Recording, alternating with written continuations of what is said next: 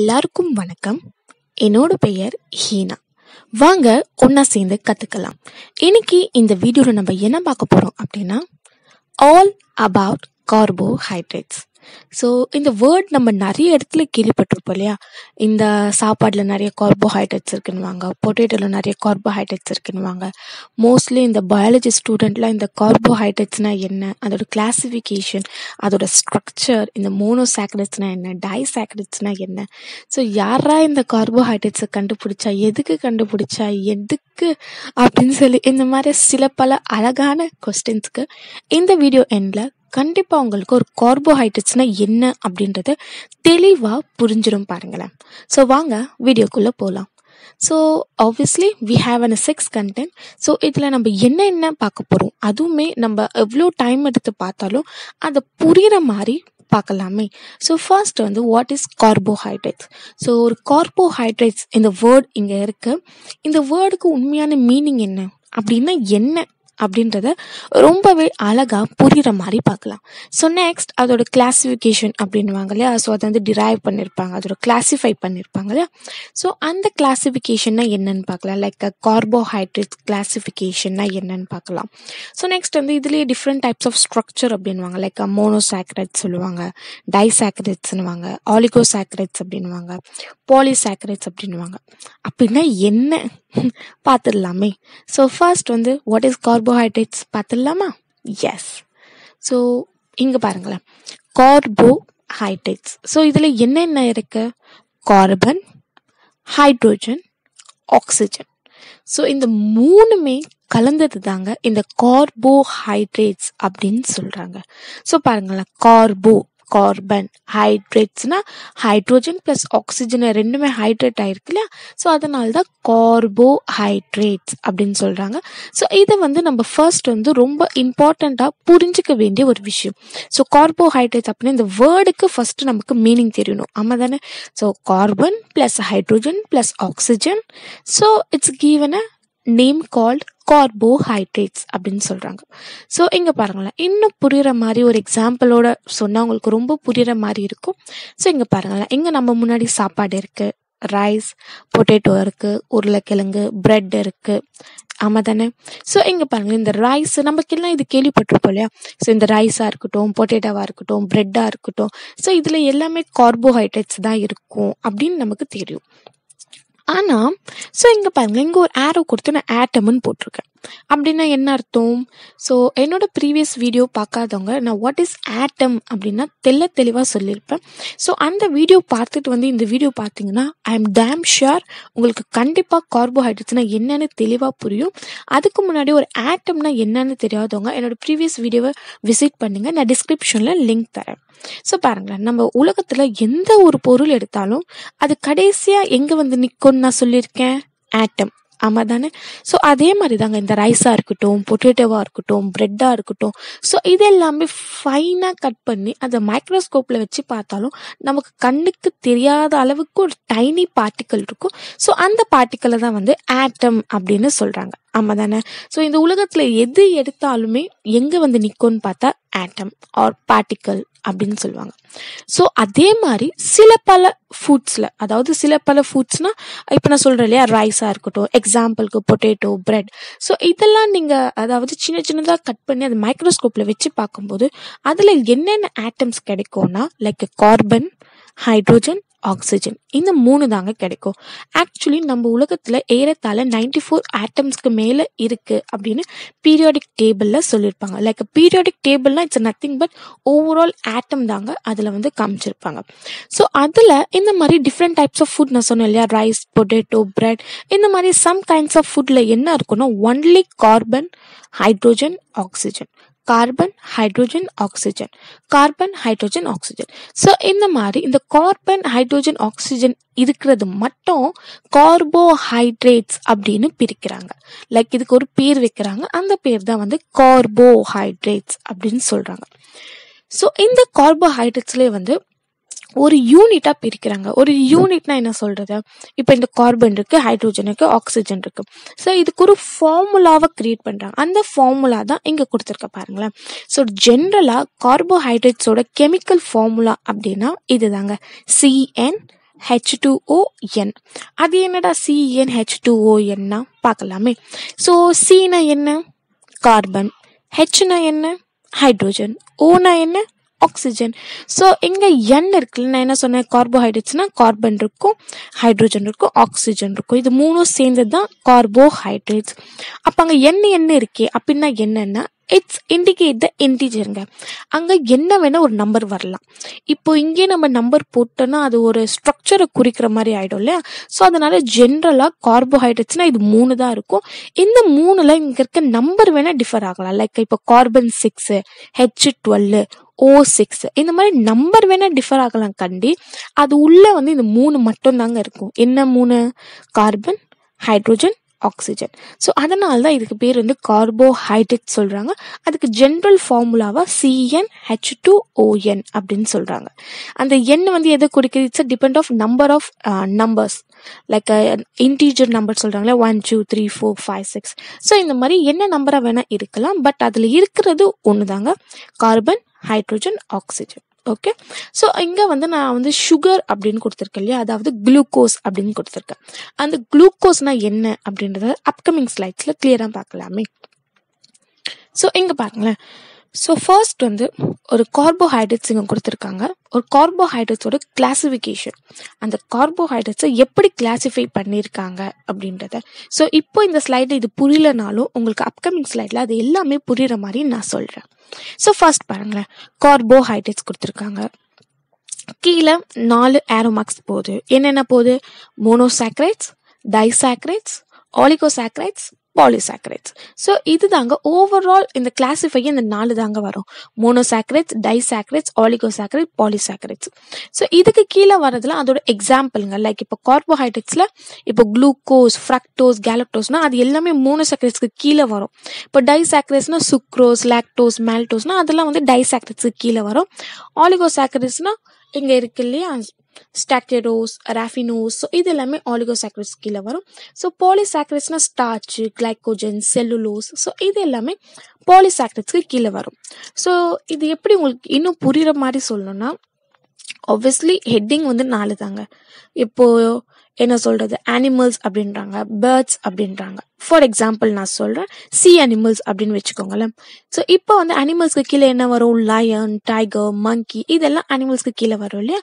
So பேர்ட்ஸ்க்கு கீழே என்ன வரும்? பேரட், லவ் பேர்ட்ஸ், டாவ், இது எல்லாமே பேரட்ஸ்க்கு கீழே வரும். ஸோ நெக்ஸ்ட் வந்து சி அனிமல்ஸ் என்ன வரும்? Fish, so like octopus, prawn, graph, so இது எல்லாமே சி லைஃப்ஸில் கீழே வந்துடும். ஸோ அதே மாதிரி தாங்க அந்த எக்ஸாம்பிளுக்கு தாங்க இந்த மோனோசாக்கரைட்ஸ்னா இது எல்லாம் மோனோசாக்கரைட்ஸ், இது எல்லாம் டைசாக்கரைட்ஸ், ஸோ இதெல்லாம் ஆலிகோசாக்கரைட்ஸ் அப்படின்னு எக்ஸாம்பிளுக்கு கீழே கொடுத்துருக்காங்க. பட் த மெயின் 4 கிளாசிஃபிகேஷன்னா இது தாங்க, mono, tie, ஆலிகோ, poly and சாக்கரைட் is same for all. Okay. So first வந்து மோனோசாக்கரைட்ஸ்னா என்னன்னு பார்க்கலாமே. ஸோ இந்த மாதிரி சில விஷயங்களை ஞாபகம் வச்சுக்கிறது ரொம்ப இம்பார்ட்டன்ட்ங்க. ஃபர்ஸ்ட் பாருங்களேன், மோனோசாக்கரைட்ஸ். ஸோ இந்த நம்பரை வந்து நம்ம கண்டிப்பாக ஞாபகம் வச்சுக்கணும். லைக் மோனோனா 1, டைனா 2, ட்ரைனா 3 இப்படிலாம் சொல்கிறாங்க இல்லையா. ஸோ இந்த மாதிரி நம்பரை ஃபர்ஸ்ட் ஞாபகம் வச்சுக்கோங்க. ஸோ சாக்கரைட்ஸ், அது என்னடா சாக்கரைட்ஸ் அப்படின்னா, இப்போ நம்ம மொழி இருக்கு, தமிழ் மொழி அப்படின்னு சொல்றோம் இல்லையா. ஸோ அதே மாதிரி நம்ம உலகத்துல ஏறத்தாழ நிறைய மொழி இருக்கு இல்லையா. ஸோ அதுல வந்து கிரீக் மொழி அப்படின்னு இருக்குங்க. ஸோ அந்த மொழியில பாத்தீங்கன்னா சாக்கரைட்ஸ் அப்படின்னா சர்க்கரை அப்படின்னு அர்த்தங்க. ஸோ இப்போ மோனோசாக்கரைட்ஸ் அப்படின்னா ஒரு சர்க்கரை அப்படின்னு அர்த்தம். ஸோ அதனால்தான் இதை வந்து மோனோசாக்கரைட்ஸ் அப்படின்னு சொல்றாங்க. அதுக்கு மீனிங் என்ன? ஒரு சர்க்கரை. ஓகே.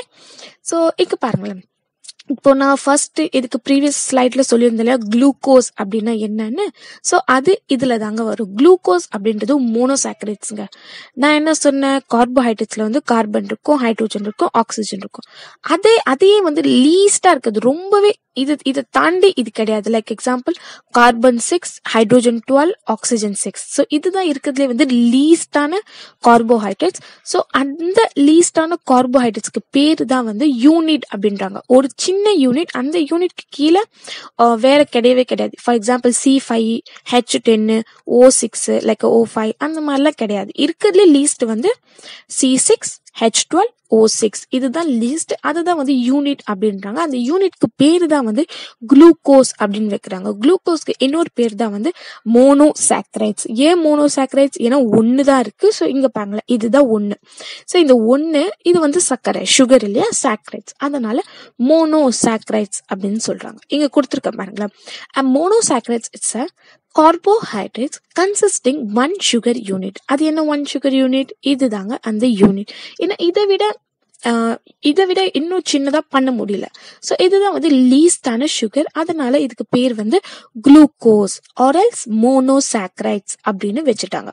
ஸோ நெக்ஸ்ட் பாருங்களேன், குளுக்கோஸை வந்து இந்த மாதிரி கூட எழுதலாம் ஆர் இந்த மாதிரி கூட எழுதலாம்.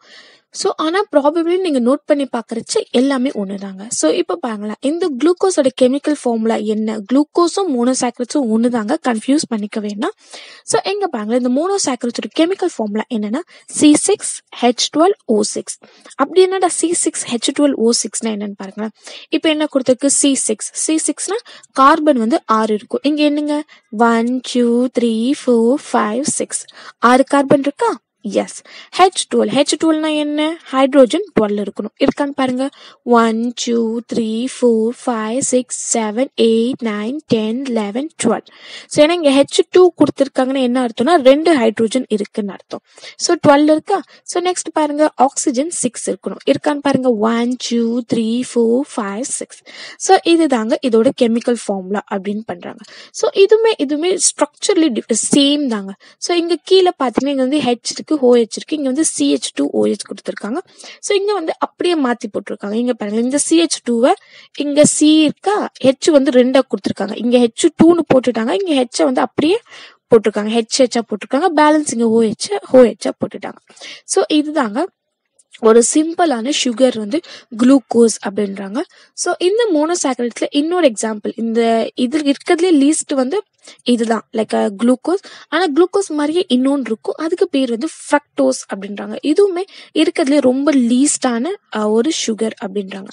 ஆனா நான் சொல்றேன்ல, இப்போ ரெண்டுமே லீஸ்ட்னு நீங்க சொல்லிட்டீங்க, அப்ப இது ரெண்டுக்கும் என்ன வித்தியாசம் அப்படின்னு ஒரு டவுட் வரும் இல்லையா?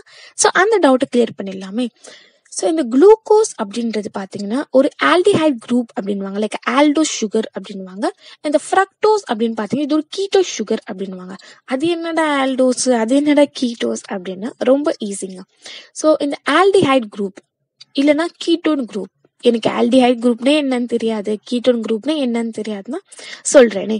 ஸோ இங்க பாருங்களேன், CHO இங்க மேல ஃபர்ஸ்ட் சி இருக்குல்ல, அதாவது ஃபர்ஸ்ட் சி அதை வந்து டெர்மினல் செயின் அப்படின்வாங்க, டெர்மினல் பொசிஷன் அப்படின்வாங்க. அது நல்லா ஞாபகம் வச்சுக்கோங்க.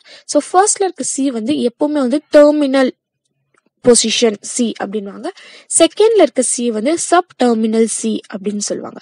ஸோ ஃபர்ஸ்ட்ல இருக்க சி பார்த்தீங்கன்னா CHO அப்படின்னு இருக்கு இல்லையா, இந்த மாதிரி CHO இருந்தாலும் அது வந்து ஆல்டிஹைட் அப்படின்வாங்க. ஸோ எங்க ஃபர்ஸ்ட்ல CHO இருந்தா அது வந்து ஆல்டிஹைட். ஸோ சப் டெர்மினல் வந்து C++O இல்ல CO அப்படி இருந்தா அதை வந்து கீட்டோஸ் குரூப், அதாவது கீட்டோ சுகர் அப்படின்வாங்க. ஸோ இதுதாங்க இந்த குளுக்கோஸ்க்கும் ஃப்ரக்டோஸ்க்கும் உள்ள டிஃப்ரெண்ட். ஓகே, ஸோ நெக்ஸ்ட் பாருங்களேன், இப்போ நான் வந்து இந்த மாதிரி காமிச்சேன், லைக் ஒரு மாதிரி ஸ்ட்ரெயிட் ஃபார்வர்ட்ல காமிச்சேன். ஸோ இப்போ வந்து இது வந்து ரிங் ஸ்ட்ரக்சராகவும் பண்ணலாங்க. அது எப்படி ரிங் ஸ்ட்ரக்சரா பண்ணலாம் அப்படின்னா பாருங்களேன். ஸோ ஃபர்ஸ்ட் வந்து இதுதாங்க குளுக்கோஸ் அப்படின்னு நான் இப்போ பார்த்தோம் இல்லையா, குளுக்கோஸ் ஸ்ட்ரக்சர் இருக்கு. ஸோ இந்த குளுக்கோஸ் ஸ்ட்ரக்சர்ல என்ன ஆகும்னா, இங்க லைக் இந்த ஸ்லைட்ல பாருங்களேன். ஸோ இங்க இருக்கு இல்லையா ஹைட்ரோஜன், இந்த ஹைட்ரோஜனும் இந்த 5th இடத்துல இருக்கு இல்லையா OH, ஆக்சிஜன் ஹைட்ரோஜனும் ரெண்டுமே சேர்ந்து H2O மாறிடும். நீங்க என்ன பாருங்களேன், இங்க ஒரு ஹைட்ரோஜன் இருக்கு, இங்க ஒரு ஹைட்ரோஜன் இருக்கு, ரெண்டா, அதாவது H2, ஒரு ஆக்சிஜன் இருக்கு O. இந்த வாட்டர் மட்டும் ரிமூவ் ஆயிட்டு அது வந்து டிஸ்அசோசியேஷன் ஆயிடுங்க. டிஸ்அசோசியேஷன் ஆயிடுட்டு அங்க இருக்க ஆக்சிஜன் என்ன ஆகும்னா, இந்த ஃபர்ஸ்ட் சிக்கும் இந்த 5th சிக்கும் நடுவுல ஒரு பாண்ட் மாதிரி கிரியேட் ஆகுங்க. லைக் அது பேர் தான், ரெண்டுத்துக்கும் நடுவுல வந்து அது வந்து அட்டாச் ஆயிடும். ஸோ அதுதான் வந்து குளுக்கோஸ் அப்படின்றாங்க. ஸோ இது வந்து ரிங் ஃபார்மா கூட போடலாம். அது என்ன ரிங் ஃபார்ம்னா, இங்க பாருங்களேன், இது வந்து 1 2 3 4 5. இங்க 6th வந்து வெளியில இருக்கும், அதாவது இந்த ரிங்குக்கு வெளியில இருக்கும். ஸோ இதுல எங்க பாண்ட் ஃபார்ம் ஆயிருக்கு, 1க்கும் 5க்கு நடுவில் பாண்ட் ஃபார்ம் ஆயிருக்கா, இங்க பாருங்களேன். அதாவது ஆக்சிஜன் ஃபார்ம் ஆயிருக்கா, இங்க பாருங்களேன் 1 2 3 4 5, 5க்கும் 1க்கும் நடுவில் ஆக்சிஜன் ஃபார்ம் ஆயிருக்கு. ஸோ இதுல மொத்தம் எத்தனை கார்பன் இருக்கு, 1 2 3 4 5 கார்பன்ஸ் இருக்கு. ஒரே ஒரு ஆக்சிஜன் தான் இருக்கு. ஸோ எதுல 5 கார்பன் ஒரு ஆக்சிஜன் இருக்கோ அதை வந்து பைரனோஸ் ரிங் அப்படின்னு சொல்லுவாங்க. ஸோ இந்த சேம் வந்து கீட்டோன் குரூப்ல என்ன இருக்கும், அந்த கீட்டோ சுகர் இருக்கு இல்லையா, அந்த ஓ என்ன ஆகும்னா செகண்டுக்கும் 5க்கும் நடுவில் அந்த ஆக்சிஜன் பாண்ட் ஆகும். ஸோ அதனால இதுல வந்து எண்ணி பாருங்களேன், 4 கார்பன் தான் இருக்கும். 1 2 3 4. ஆக்சிஜன் வந்து 1 ஆக்சிஜன் தான் இருக்கும்.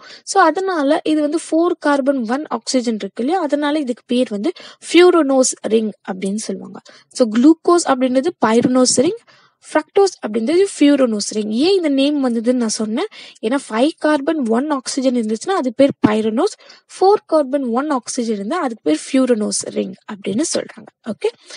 ஸோ நெக்ஸ்ட் வந்து இந்த மோனோசாக்கரைட்ஸ்லேயே நான் ரொம்ப இம்பார்ட்டண்டா சொல்லணும்னு நினைச்ச ஒரு விஷயம். இப்போ மோனோசாக்கரைட்ஸ்னா நீங்க நினைச்சிருப்பீங்க குளுக்கோஸ் ஃப்ரக்டோஸ் மட்டும்தான், அதோட கெமிக்கல் ஃபார்முலா C6H12O6 இதுதான் இருக்கும், வேற எதுவும் இருக்காது அப்படின்னா அப்படி கிடையாதுங்க. ஸோ மோனோசாக்கரைட்ஸ் அப்படின்றது சிங்கிள் யூனிட். நான் சொன்ன இருக்கிறது லீஸ்டான சுகர் தான் வந்து மோனோசாக்கரைட்ஸ்ன்றாங்க. அதுல வந்து கார்பன் நம்பர் வந்து சேஞ்ச் ஆகலாம். இப்போ குளுக்கோஸ்க்கு பாத்தீங்கன்னா C6 இருக்கும். ஃபார் எக்ஸாம்பிள் கிளிசரைல்டிஹைடுக்கு பாத்தீங்கன்னா C3 இருக்கலாம். அந்த மாதிரி கார்பன் நம்பர் கூட டிஃபர் ஆகும் அப்படின்னு மோனோசாக்கரைட்ஸ்ல சொல்றாங்க. லைக் மோனோசாக்கரைட்ஸ்ன்றது ஒரு சுகர், யூனிட் ஆஃப் சுகர். அதுல இருக்க எக்ஸாம்பிள்ல கார்பன் நம்பர் கூட டிஃபரெண்ட் ஆகலாம் அப்படின்னு சொல்றாங்க. இங்க பாருங்க, 3 கார்பன் இருந்துச்சுன்னா அது வந்து ட்ரையோஸ் அப்படின்றாங்க. அதோட கெமிக்கல் ஃபார்முலா பாத்தீங்கன்னா C3H6O3. ஸோ அதுக்கு எக்ஸாம்பிள் பாத்தீங்கன்னா கிளிசரைல்டிஹைட், டைஹைட்ராக்சி அசிட்டோன். ஸோ நெக்ஸ்ட் பாத்தீங்கன்னா 4 கார்பன், அதுக்கு பேர் வந்து டெட்ரோஸ். C4H8O4 இதுக்கு பாத்தீங்கன்னா எத்திரோஸ். ஸோ நெக்ஸ்ட் வந்து 5 கார்பன் இருந்துச்சுன்னா அதுக்கு பேர் வந்து பென்டோஸ். அதுக்கு கெமிக்கல் ஃபார்முலா பாத்தீங்கன்னா C5H10O5. இதுக்கு எக்ஸாம்பிள் பாத்தீங்கன்னா ஆர்பினோஸ், ரைபோஸ். ஸோ நெக்ஸ்ட் பாத்தீங்கன்னா 6 கார்பன், ஆப்வியஸ்லி நமக்கு என்ன தெரியும், குளுக்கோஸ், ஃப்ரக்டோஸ். ஸோ நெக்ஸ்ட் 7 கார்பன்ஸ்னா அது பேர் வந்து ஹெப்டோஸ் அப்படின்வாங்க. ஸோ அதுக்கு பாத்தீங்கன்னா கார்பன் 7 இருக்கு, ஹைட்ரோஜன் 14 இருக்கு, ஆக்சிஜன் 7 இருக்கு. அதோட எக்ஸாம்பிள் பாத்தீங்கன்னா சீடோ ஹெப்டுலோஸ். ஸோ இப்போ வந்து இது எல்லாமே மோனோசாக்கரைட்ஸ் தான். மோனோசாக்கரைட்ஸ்ல கார்பன் நம்பர் மட்டும் டிஃபர் ஆகுங்க, யூனிட் கிடையாது, கார்பன் நம்பர் மட்டும் டிஃபர் ஆகும். ஸோ இதுதான் வந்து மோனோசாக்கரைட்ஸ்ல different under different types. Okay. So obviously நான் நம்புறேன் உங்களுக்கு ஒரு கார்போஹைட்ரேட்ஸ்னா என்ன அப்படின்றது தெளிவா புரிஞ்சிருக்கும்னு நினைக்கிறேன். ஸோ இன்னும் நமக்கு என்ன இருக்கு, ஆலிகோசாக்கரைட்ஸ் இருக்கு, டைசாக்கரைட்ஸ் இருக்கு, பாலிசாக்கரைட்ஸ் இருக்கு. ஸோ இப்போ டைசாக்கரைட்ஸ்னா என்ன அப்படின்னா, ஒரு குளுக்கோஸ் இன்னொரு குளுக்கோஸ் கூட ஆட் ஆயிடுச்சுன்னா, அதாவது ஒரு யூனிட் ஆஃப் சுகர் இன்னொரு யூனிட் ஆஃப் சுகர் கூட ஆட் ஆயிடுச்சுன்னா அதாங்க டைசாக்கரைட்ஸ் அப்படின்றாங்க. ஸோ 1னா மோனோ, 2னா டை நான் சொன்னேன் இல்லையா, ஸோ அதுதாங்க டைசாக்கரைட்ஸ். ஓலிகோனா ஒரு 7 to 9 வச்சுக்கோங்களேன், அதுனா ஓலிகோசாக்கரைட். பாலினா நிறைய சேர்ந்துச்சுன்னா பாலிசாக்கரைட்ஸ் அப்படின்றாங்க. ஸோ இன்னும் தெளிவா நான் இதை பார்ட் 1, பார்ட் 2, பார்ட் 3 பிரிக்கிறேன். ஸோ பார்ட் 1ல இந்த வீடியோ அப்லோட் பண்றேன். பார்ட் 2ல டைசாக்கரைட்ஸ்னா என்ன, ஒலிகோசாக்கரைட்ஸ்னா என்ன, நெக்ஸ்ட் பாலிசாக்கரைட்ஸ்னா என்ன, இது எல்லாமே தெளிவா பார்க்கலாம். ஸோ ஏன் இப்படி சொல்றேன்னா, ஒரு நார்மல் பர்சனோட லிசனிங் ஸ்கில் பாத்தீங்கன்னா, லைக் லிசனிங் எபிலிட்டி பாத்தீங்கன்னா 15 to 20 minutes தாங்க. ஸோ அந்த நிமிஷம் மட்டும்தான் நம்மளால இன்டெப்தா ஒரு கான்செப்டை கவனிக்க முடியும். ஸோ அதை தாண்டி நம்ம சொல்லிக்கிட்டே இருந்தோம்னா நமக்கே தெரியாம நம்மளோட அந்த லிசனிங் எபிலிட்டி லூஸ் ஆயிடுங்க. ஸோ இதுக்கு மேல நான் சொன்னாலும் அது வந்து புரியறதுக்கு கொஞ்சம் டைம் எடுக்கும். ஸோ அதனால இன்னொரு வீடியோல அது எல்லாமே தெளிவா பார்க்கலாமே. ஸோ நெக்ஸ்ட் வீடியோல பார்க்கலாம். ஸோ அது வரைக்கும் என்னோட பெயர் ஹீனா, என்னோட channel name learn with Heena. If you like this video, please subscribe my channel. Bye. Take care.